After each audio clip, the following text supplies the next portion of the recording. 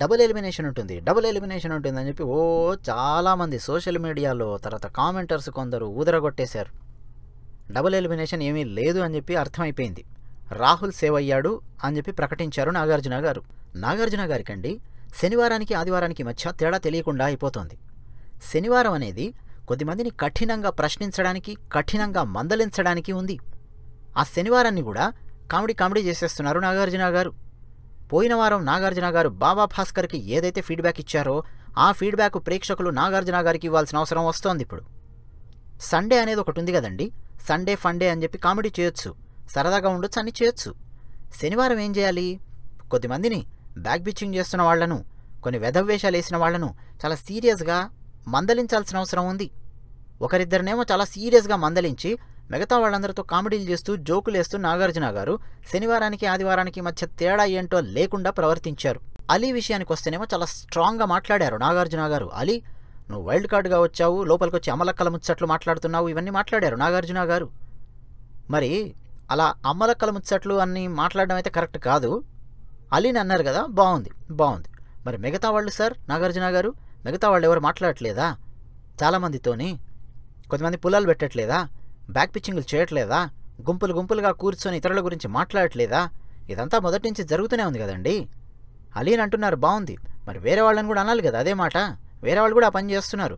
వేరే వాళ్ళు చెయ్యని పని అలీ ఒక్కడు చేస్తూ ఉన్నాడనుకోండి, అప్పుడు మీరు అలీని ప్రశ్న వేయచ్చు. అలీని అనడం కరెక్ట్ అని మేము అంటున్నాం, మిగతా వాళ్ళని కూడా అనండి సార్. వరుణ్, రాహుల్, ఇక వీళ్ళ దగ్గర వీళ్ళు శ్రీముఖి గురించి మాట్లాడుకున్నారు కదా, శ్రీముఖికి ఎలాంటి మొగుడు వస్తాడో, ఎలా భరిస్తాడో అని మాట్లాడుకున్నారు. దాన్ని కూడా నాగార్జున గారు చాలా లైట్గా అలా జోక్స్ లాగా తీసి అవతల వాడేశారు. వాళ్ళు కాసేపు నవ్వారు. వరుణ్, రాహుల్, నాగార్జున గారు చాలా లైట్గా తీసుకున్నారు. బిగ్ బాస్ 2లో కౌశల్ని ఆయన భార్య ఎలా భరిస్తుందో అని చెప్పి ఇద్దరు ఫీమేల్ పార్టిసిపెంట్స్ మాట్లాడితే నాని వాళ్ళిద్దరిని ప్రశ్నించాడు. ఆ ఇద్దరిలో ఒకరిని ఎలాగూ నాని ప్రశ్నించలేడు కాబట్టి వాళ్ళని పక్కన పెట్టి ఇంకొక ఆవిడనైతే చాలా సీరియస్గా ప్రశ్నించాడు, ఇలా మీరు మాట్లాడొచ్చా అని చెప్పి. అవునా కాదా? నాగార్జున గారు మరి అదేం లేదు. నాగార్జున గారు ఇప్పుడు ఆ వరుణ్, రాహుల్లో వరుణ్ లేకుండా కేవలం రాహులే ఉండి ఉంటే, రాహుల్ మహేష్తో మాట్లాడి ఉంటే ఇదే మాట, రాహుల్ అలీ ఇద్దరు మాట్లాడుకొని ఉంటే డెఫినెట్గా వాళ్ళను సీరియస్గా మందలించి ఉండేవాడు. అక్కడ వరుణ్, రాహుల్ ఉన్నాడు కాబట్టి ప్రశ్నించలేదు నాగార్జున గారు. ఇది మాకు అర్థమవుతోంది. మహేష్కి నాగార్జున గారు ఫీడ్బ్యాక్ ఇచ్చారు. మహేష్, నువ్వు గేమ్ ఆడు, నీకు తొందరగా కోపం వస్తుంది, ఇవన్నీ ఫీడ్బ్యాక్ ఇచ్చారు. బాగుంది మహేష్ ఇచ్చిన ఫీడ్బ్యాక్. అయితే ఓవరాల్గా అండి, ఎక్కువ శాతం మంది హౌస్లో ఉన్నవాళ్ళు మహేష్ వల్ల తమకు సమస్య వస్తోంది అన్నట్టుగా మహేష్ మీద మొత్తానికి నెట్టేస్తున్నారు హౌస్లో ఉన్నవాళ్ళు. కానీ మహేష్ కంటే ఎక్కువగా చాలామంది హౌస్లో ఉన్నవాళ్ళు చాలా పెద్ద నేరాలు, తప్పులు చేస్తున్నారు. వాళ్ళందరినీ పక్కన మారేశారు నాగార్జున గారు. మహేష్ రాహుల్ మీద ఒక ఫీడ్బ్యాక్ ఇచ్చాడు. ఏంటంటే, రాహుల్ అండి టాస్క్ జరుగుతూ ఉన్నప్పుడు టాస్క్లో తను అవుట్ అయ్యాడు అనుకోండి, లేదు ఓడిపోయాడు, మధ్యలో లోపలికి వెళ్ళిపోతాడు, పడుకుంటాడు, ఇక కేర్ చేయడు. మేమేమో ఇక్కడ ఉన్న వాళ్ళందరం టాస్క్ ఓడిపోయినా ఏమైనా కానీ చూస్తూ ఉంటాం, మాకు ఇంట్రెస్ట్ ఉంటుంది టాస్క్ ఎలా ఆడుతున్నారు మిగతా వాళ్ళు అని చెప్పి మొత్తం చూస్తూ ఉంటాం. అక్కడ ఏదైనా ఇష్టం వచ్చినప్పుడు కూడా మేము మాట్లాడాలనుకుంటే మాట్లాడతాం. రాహుల్ అసలు మధ్యలో ఉండడు, మళ్ళీ వస్తాడు, మేము ఏదైనా చెప్పాలని ప్రయత్నిస్తూ ఉంటే మళ్ళీ మా మీద చాలా స్ట్రాంగ్గా నోరేసుకొని మాట్లాడుతూ ఉంటాడు రాహుల్ అనే మీనింగ్ వచ్చేలాగా మహేష్ మాట్లాడాడు. మొత్తానికి రాహుల్ ఏదో ఎక్స్ప్లెనేషన్ ఇచ్చాడు, కానీ మహేష్ చెప్పింది కూడా కరెక్టే. చాలా సందర్భాలలో రాహుల్ అవుట్ అయినప్పుడు లోపలికి వెళ్ళి కూర్చోవడం, లోపలికి వెళ్ళి పడుకోవడం, ఇది చాలాసార్లు చేస్తుంటాడు. ఈ ఒక్క వారమే కాదు, మొదటి నుంచి మీరు గమనించవచ్చు. అక్కడే పూర్తిగా నిలబడి గేమ్ చూద్దాం ఏం జరుగుతోందో అని చెప్పైతే చూడడు. అయితే అలా రూల్ ఏం లేదు, అక్కడే ఉండాలి, గేమ్ చూడాలి అని రూల్ ఏం లేదు. అవుట్ అయ్యాక ఏమైనా చేసుకోవచ్చు, అది వాళ్ళ హక్కు. రాహుల్ లోపలికి వెళ్ళి పడుకోవచ్చు, నిద్రపోకుండా ఉంటే చాలు, ఏమైనా చేసుకోవచ్చు, నో ప్రాబ్లం. కానీ మధ్యలో గేమ్లో లేకుండా ఫైనల్గా వచ్చో అక్కడ ఏం జరుగుతుందో చూసి దాని మీద స్టేట్మెంట్స్ ఇవ్వడం అనేది కరెక్ట్ కాదు అని మహేష్ చెప్పాడు కదా, అది కరెక్ట్. తర్వాత మహేష్ మరి గేమ్ అయితే అసలే ఆడట్లేదు. కానీ మహేష్ విషయానికి వస్తేనండి, ఇంత మంచి ఫీడ్బ్యాక్ ఇస్తున్నాడు, ఇంత బాగుంది కదా. మహేష్ చాలా సందర్భాలలో టాస్క్స్ సరిగ్గా ఆడడం లేదు, అసలు పూర్తి ఎఫర్ట్స్ పెట్టడం లేదు. నేను ఫలానా వాడిని ఆపితే నన్నేమంటాడో, ఫలానా ఆమెను ఆపితే నన్నేమంటుందో, నన్నేం తిడతారో, నాకేం గొడవ అవుతుందో, ఇలా మహేష్ భయంగా బెరుకుగా ఈ టైప్లో టాస్క్స్ ఆడుతున్నాడు, చాలా టాస్క్స్. అది కరెక్ట్ కాదు. మరి చూద్దాం ఈ వారం ఏమాడతాడు. బాబా భాస్కర్, వితిక వీళ్ళకి సంబంధించిన చర్చ వస్తే నాగార్జున గారు కాసేపు వితికాను ప్రశ్నించారు. ఆవిడ ఒక ఎక్స్ప్లెనేషన్ ఇచ్చింది. బాబా గారిని ప్రశ్నిస్తే ఆయన ఒక ఎక్స్ప్లెనేషన్ ఇచ్చారు. మొత్తానికి నాగార్జున గారు ఏమి కంక్లూజన్ ఇవ్వకుండా మసిపూసి మారడిగా చేసి క్లోజ్ చేసేశారు. అది నాగార్జున గారు చేసింది. ఆ తర్వాత వితిక, నీకు ఇమ్యూనిటీ వచ్చింది, ఒక్క వారం మాత్రమే నువ్వు నామినేషన్స్లో ఆ ఇమ్యూనిటీని నువ్వు వాడుకోవచ్చు, ఏ వారం అనేది నువ్వు డిసైడ్ చేసుకో అని చెప్పి నాగార్జున గారు చెప్పారు. ఆ తర్వాత వితికకు స్పెషల్ సెలబ్రేషన్స్ అని చెప్పి కొద్దిమందిని లోపలికి పంపించి మొత్తానికి కాసేపు పాటలేసి డ్యాన్స్ చేయించి ఆ తర్వాత కేక్ కట్ చేయించారు. రాహుల్ సేఫ్ అని చెప్పి ప్రకటించారు. ఇది జరిగింది. ఫ్రెండ్స్, ఇక్కడితో మా అనాలిసిస్ పూర్తయింది. మేము వితిక చేసింది కరెక్టా కాదా అన్న దాని మీద ఇప్పుడు మాట్లాడబోతున్నాం. ఇదే వీడియోలో కొన్ని ఎగ్జాంపుల్స్ ఇస్తాం, అవసరమైతే ఫిలాసఫీ చెప్తాం. అవేవి నచ్చని వాళ్ళు ఇక్కడితో ఆపేసి బయటికి వెళ్ళిపోవచ్చు. లేదు మేము ఇంకా కొనసాగుతాము వింటాము అనుకునేవాళ్ళు ఇక్కడి నుంచి వినొచ్చు. ఒక 3 seconds నేను టైం ఇస్తున్నాను. ఇక వితిక బాబా భాస్కర్ని తోయడం తప్పా కాదా అన్నది టీమిక్స్చర్ ఛానల్ అభిప్రాయం చెప్తున్నాం. అక్కడ బాబా భాస్కర్ గారు తనకు మూత్రం వస్తోంది, పొయ్యాలనుకుంటున్నాను అని చెప్తున్నాడు కదా. ముందు నుంచే ఆయన ఒక వాతావరణాన్ని సృష్టించాడు. ఆ దుప్పట్లు తీసుకురండి అనడం, ఒక చర్చ నడుస్తోంది. శ్రీముఖి వచ్చి మాట్లాడడం, శివజ్యోతి వచ్చి మాట్లాడడం. ఆ చర్చలో నీకేమర్థమవుతోంది? బాబా భాస్కర్ మూత్రం పొయ్యాలనుకుంటున్నాడు, పొయ్యాలా వద్దా అనే సందిగ్ధ అవస్థలో ఉన్నాడు. ఇదంతా అర్థమవుతోంది. వితిక కూడా అర్థమవుతోంది. అది అవునా కాదా? అంటే ముందు నుంచే వితిక మెంటల్లీ ప్రిపేర్ అయ్యింది, ఈయన పోస్తాడా పొయ్యాడా పోస్తాడా పొయ్యాడా అనేది. దాన్ని బట్టి ఆమె నిర్ణయం తీసుకోవడానికి ఆమెకు ఒక అవకాశం అనేది ఉంది. ఒక రకంగా కాషన్ లాంటిది, ఒక రకంగా అలర్ట్ లాంటిది బాబా భాస్కర్ గారు ముందు నుంచి డిస్కస్ చేయడం అన్నది. నెంబర్ 1. నెంబర్ 2, బాబా భాస్కర్ గారు మూత్రం అలా పోయడం కరెక్టా కాదా అన్నది ఒక్కొక్కరికి ఒక్కొక్క రకంగా అర్థమవుతుంది. ఇప్పుడు మేము జనరిక్గా ఒక స్టేట్మెంట్ ఇచ్చామనుకోండి, ఏమని, అమ్మాయిలు పక్కన కూర్చొని ఉంటే అలా పొయ్యడం అనేది కరెక్ట్ కాదు, అమ్మాయిలు ఎవరికి ఇష్టం ఉండదు అని చెప్పి మేము ఒక జనరలైజ్డ్ స్టేట్మెంట్ ఇస్తే మీలో కొందరు మమ్మల్ని ప్రశ్నిస్తారు. ఏమన్నా తెలుసా, బిగ్ బాస్ 1లో ఒక ఫీమేల్ పార్టిసిపెంట్ గుర్రం మీద కూర్చునే టాస్క్లో ఆవిడ బట్టల్లో టాయిలెట్ చేసేసింది.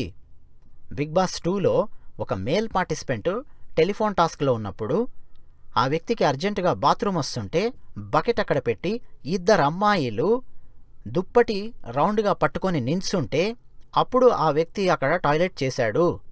అప్పుడు ఆ 2 అమ్మాయిలకు సమస్య లేదు, ఆ టీంకు సమస్య లేదు కదా అని చెప్పి మమ్మల్ని ప్రశ్నిస్తారు. ఎస్, కొద్దిమందికి సమస్య ఉండొచ్చు, కొద్దిమందికి సమస్య ఉండకపోవచ్చు, అంతే. జనరలైజ్డ్ స్టేట్మెంట్ మనం ఇవ్వలేము. ఎందుకంటే బిగ్ బాస్ హిందీలోనూ, బిగ్ బాస్ తమిళ్లోనూ, తెలుగులోనూ చాలా ఉదాహరణలు ఉన్నాయి. అమ్మాయిలే అలాంటి ఇష్యూ వచ్చినప్పుడు సహకరించినటువంటి ఉదాహరణలు చాలా ఉన్నాయి కాబట్టి జనరలైజ్ చేయలేం. బట్ వితికాకు హక్కున్నది. ఏమని, నువ్వు ఇక్కడ కూర్చొని టాయిలెట్ చేస్తే నేను ఊరుకోను, నాకు ఇష్టం లేదు అని చెప్పే హక్కు వితికాకుంది. ఖచ్చితంగా హక్కుంది. ఆ హక్కును ఆమె బయటికి ఎక్స్ప్రెస్ చేసింది. అందులో ఏమీ తప్పులేదు. నువ్వు నా పక్కన కూర్చొని ఎలా వస్తావా టాయిలెట్ అని చెప్పి గట్టిగా మాట్లాడచ్చు, మాట్లాడింది. ఆ తర్వాత బాబా భాస్కర్ నిలబడి ఏమారు పాటున ఉన్నప్పుడు బాబా భాస్కర్ని తోసేసింది. అది కరెక్టా? అది కరెక్ట్ కాదు. ఎందుకు కరెక్ట్ కాదంటే, ఒక అలర్ట్, ఒక కాషన్ ఇవ్వకుండా పక్కనున్న వాడిని అలా తోయడం అనేది తప్పు. స్మార్ట్ గేమ్ అని చెప్పి ఆమె భర్త ఆమెను సమర్థించి ఉండొచ్చుగాక. మీలో కొందరికి స్మార్ట్ గేమ్ అని అనిపించి ఉండొచ్చుగాక. స్మార్ట్ గేమ్ కాదది. పక్కనున్న వాళ్ళకు ఒక అలర్ట్ ఇవ్వాలి కదా. బాబా భాస్కర్ కూడా ముందు నుంచి ఏం చెప్పకుండా సైలెంట్గా మహేష్కి ఒక సైగ చేసి, నాకు బాత్రూమ్ వస్తుంది నేను పోసేస్తానరా అని చెప్పి సైలెంట్గా అటు తిరిగేసేసి ఓ దుప్పటి తెప్పించుకొని పోసేస్తే అసలు వితికాతో డిస్కస్ కూడా చేయకుండా ఏం చేస్తుండేదండి వితిక? అప్పుడు గోలగోలు చేస్తుండేది, అరిచుండేది, అంతే కదా. సైలెంట్ కూర్చుంటాడు ఆయన. ఏమవుతున్నప్పుడు అంటే చెప్పకుండా వేగంగా అటు తిరిగి దుప్పటి తెప్పించేసుకొని పోసేసాడనుకోండి, ఏం చేస్తుందండి వితిక? అరిచేది, గోల చేసేది, అంతే కదా. ఆయన ముందు నుంచి చెప్తూ వస్తున్నాడు, నేను ఇలా చేయాలనుకుంటున్నాను, వద్దా చేయాలా అని చెప్పి చెబుతూ ఉంటే వితికాకు డిసిషన్ ఏం తీసుకోవాలి అని ఆలోచించడానికి ఒక అవకాశం వచ్చింది వితికాకు. బాబా భాస్కర్కి కనీసం ఆ అవకాశం కూడా ఇవ్వకుండా మొదటి నుంచి మళ్ళీ ఇద్దరు కూర్చొని ఆడుతున్నారు కదా, ఒకరినొకరు తోసుకోలేదు కదా. బాబా భాస్కర్కు కాషన్ ఇవ్వాల్సింది. బాబా గారు, మీరు గనక టాయిలెట్ చేస్తే నేను తోసేస్తాను, దుప్పటి కనుక తీసుకొచ్చి పట్టుకున్నారనుకోండి, మీరు అటు తిరుగు అంటున్నారు కదా, నేను తిరగను, నేను మిమ్మల్ని తోసేస్తాను, అది గుర్తుపెట్టుకోండి, ఆ తర్వాత ఏం చేస్తారో చేసుకోండి అని ఒక కాషన్ ఇవ్వాలి, ఒక అలర్ట్ ఇవ్వాలి. ఆ తర్వాత బాబా ఏం ఆలోచించుకుంటాడో ఆలోచించుకొని ఇవ్వండి. అలా గనక అలర్ట్ ఇస్తే, ఓహో అయితే నువ్వు నన్ను తోస్తావా, అయితే నేను నిన్ను తోస్తాను అని చెప్పి బాబా తన బలాన్ని ఉపయోగించి వితికాన్ని తోసేసి ఉండేవాడు. అవునా? ఇది కూడా ఆలోచించింది వితిక. ఓహో, నేను ఇలా చెబితే నన్ను తోస్తాడు కాబట్టి నేను చెప్పకుండా తోసేయాలి అని చెప్పి ఆయన ఏమరుపాటున ఉన్నప్పుడు కాషన్ ఇవ్వకుండా తోయడం అనేది తప్పు. కాషన్ ఇవ్వు, అవతల వ్యక్తికి ఆలోచించుకోవడానికి అవకాశం ఇవ్వు, ఆ తర్వాత నువ్వు తొయ్యి, నిన్నేమీ అనరు. ఇప్పుడు వితిక సమస్య ఏమైపోయిందంటే కాషన్ ఇవ్వకుండా తోసింది. దానివల్ల సమస్య వస్తోంది వితికాకు. నక్సలైట్లండి పోలీస్ స్టేషన్ల మీద పడి దాడి చేసి బాంబులేసి పోలీసులు ఏమరపాటున ఉన్నప్పుడు తుపాకులని ఎత్తుకుపోతూ ఉంటారు. అది నక్సలైట్లు చేసే పని. అల్లూరి సీతారామరాజు చేశాడు బ్రిటిషర్స్ మీద. ఏం చేశాడో తెలుసా? మిరపకాయ టపా అని చెప్పి ఒక టపా పంపించేవాడు. అంటే ఒక లెటర్, బాణానికి ఒక మిరపకాయ కట్టి దానికి ఒక లెటర్ కట్టి పంపించేవాడు. మిరపకాయ ఎందుకంటే ఇది ఘాటు సందేశం అని చెప్పడానికి. వెళ్ళి కుచ్చుకునేది బాణం బ్రిటిషర్స్ ఉన్నటువంటి ఆఫీసుల్లో. ఆ లెటర్ తీసి చదివితే ఉండేది, ఈరోజు నేను రాత్రి చింతపల్లి పోలీస్ స్టేషన్ మీద దాడి చేయబోతున్నాను, లేకపోతే పలానా కృష్ణదేవపేట పోలీస్ స్టేషన్ మీద దాడి చేస్తాను, లేకపోతే పలానా రాజవమ్మంగి, పలానా అడ్డతీగల, పలానా రంపచోడవరం పోలీస్ స్టేషన్ మీద పలానా రోజు నేను దాడి చేసి అక్కడున్న తుపాకుల్ని నేను ఎత్తుకుపోతున్నాను, దమ్ముంటే రక్షించుకోండి అని చెప్పి ఒక అలర్ట్ ఇచ్చేవాడు అల్లూరి సీతారామరాజు. ఆ తర్వాత రెస్పాన్సిబిలిటీ అనేది బ్రిటిషర్స్ మీద ఉండేది. అల్లూరి సీతారామరాజు వెళ్ళి తుపాకులు ఆయుధాలన్నీ తీసుకొచ్చేసాడు. తీసుకొచ్చేటప్పుడు కూడా దర్జాగా సంతకం పెట్టి మరీ తీసుకొచ్చేవాడు. ఈ పోలీస్ స్టేషన్లో ఉన్న వాళ్ళ మీద మీరేం చర్యలు తీసుకోవద్దు, నేనొచ్చి ఎత్తుకోబోతున్నాను, మీకు దమ్ముంటే నా మీదికి రండి అని ధైర్యంగా సంతకం పెట్టి మరీ ఎత్తుకుపోయేవాడు. ఒక అలర్ట్ ఇవ్వాలండి. ఇండియా పాకిస్తాన్ బార్డర్లో కూడా కాల్పులు జరుగుతూ ఉంటాయి. పాకిస్తాన్ వాళ్ళు ఏం చేస్తుంటారంటే చాలా సందర్భాలలో అలర్ట్ ఇవ్వకుండా, ఆ నీతిని పాటించకుండా కాల్పులు జరుపుతూ ఉంటారు. ఇండియా వాళ్ళు ఏం చేస్తుంటారంటే సైనికులు అలర్ట్ ఇస్తుంటారు. అలర్ట్ అంటే గాల్లోకి కొన్ని రౌండ్స్ కాల్పులు జరపాలి, 1 గంట 2 గంటలో ఆగాలి, కొన్ని రూల్స్ ఉన్నాయి. అంటే అవతల పాకిస్తాన్ వాళ్ళకు కూడా ఓహో ఇండియా వాళ్ళు కాసేపట్లో కాల్పులు జరపబోతున్నారు అన్న ఒక కాషన్ అనేది ఇవ్వాలి. ముందు కాషన్ ఇచ్చి కొంత టైం ఇచ్చి అప్పుడు కాల్పులు జరపాలి. అది నీతి. కాషన్ ఇవ్వకుండా వచ్చి కాల్పులు జరిపే వాళ్లను తీవ్రవాదులు అంటారు, సైనికులు అనరు. అలాంటి తీవ్రవాదుల్ని అడ్డుకోవడం కోసం ప్రతీకార చర్యలో దాడిగా సర్జికల్ స్ట్రైకులు వాడచ్చు, ఏమైనా వాడచ్చు, ఏమీ తప్పులేదు. కానీ నువ్వు స్ట్రైకింగ్ చేస్తూ ఉన్నప్పుడు ఫస్ట్ నువ్వు కాషన్ ఇవ్వాల్సిన రెస్పాన్సిబిలిటీ నీకుంది. అది మెయిన్ పాయింట్. బాబా గారు మూత్రం పోయడం కరెక్టా కాదా అన్నది కాదు. ఆయన ముందు ఒక కాషన్ ఇస్తున్నాడు, పోస్తా అని చెప్పి ఒక కాషన్ వస్తుంది. దానివల్ల నువ్వు నిర్ణయం తీసుకుంటున్నావు. మరి నువ్వు కూడా అవతలోడికి కాషన్ ఇవ్వాలి కదా. నేను నిన్ను తోస్తాను అని చెప్పి కాషన్ ఇవ్వాలి. ఇవ్వకుండా తోయడం అనేది కరెక్టా? ఇది tmixture ఛానల్ అభిప్రాయం. tmixture ఛానల్ నచ్చితే సబ్స్క్రైబ్ అవ్వండి.